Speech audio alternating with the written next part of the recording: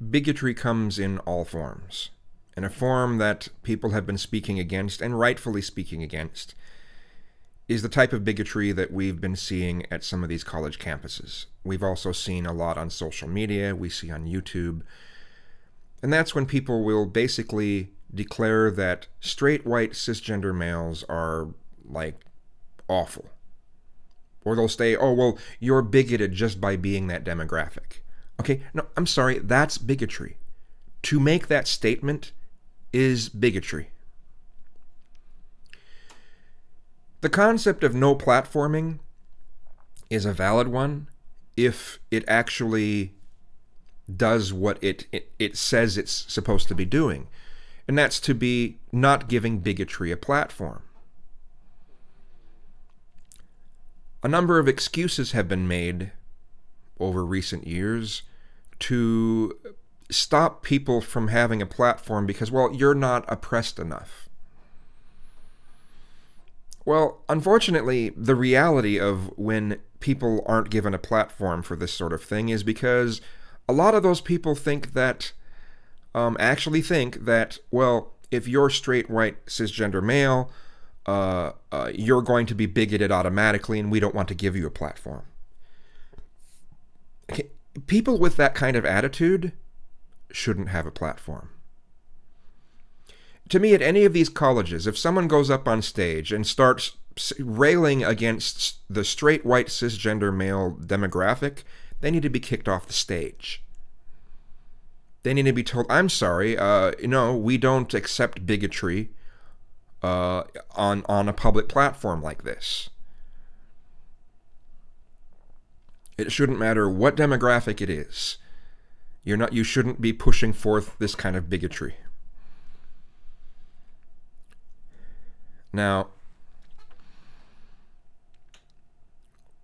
what I'm concerned about, and like I've seen in some comments on some other people's videos towards me, but not directly to me, but talking about me, saying that, well, I'm suggesting that I'm scared of death camps, gay death camps. It's like, no, that has nothing to do with what any of my fears. My fears are that if we're allowing bigotry to just be said, to just be stated aloud, eventually it will lead to violence. And that violence could be from those who are bigoted, or it could be from those who have bigoted things said against them.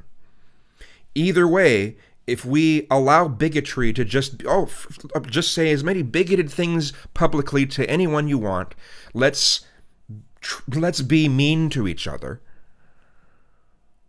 Okay, if we start allowing for that, we are going to see violence increase. Either from the side that's saying the bigoted things or from the side that is having the bigoted things said to them.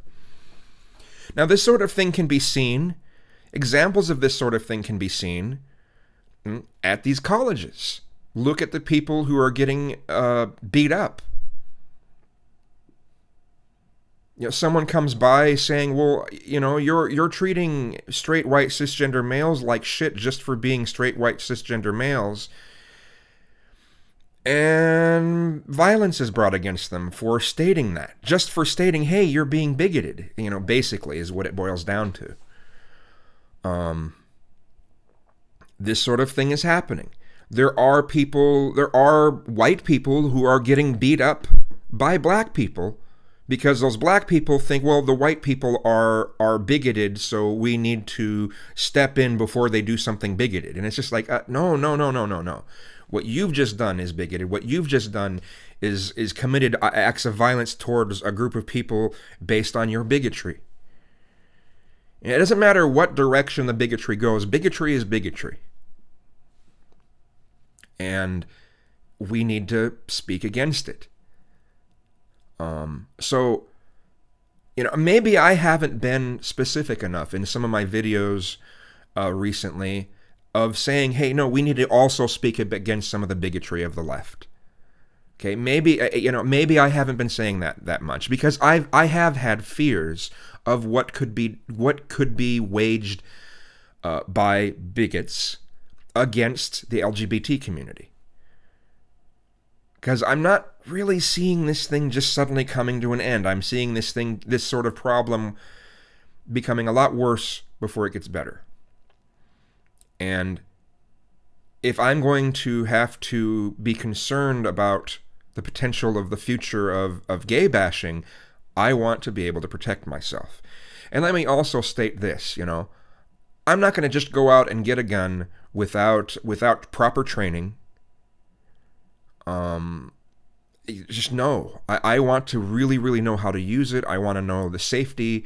I even want to study some philosophies around owning a gun, so I don't get some sort of messed up attitude out of owning one. Because that's possible. That's quite possible. There are some people who get this added, well, I have a gun, I can do anything now. I don't want to get stuck in that kind of thing. So, but I do want to be able to defend myself if I am physically attacked. So, but bigotry on any side needs to be spoken against. And I guess that's all I have to say.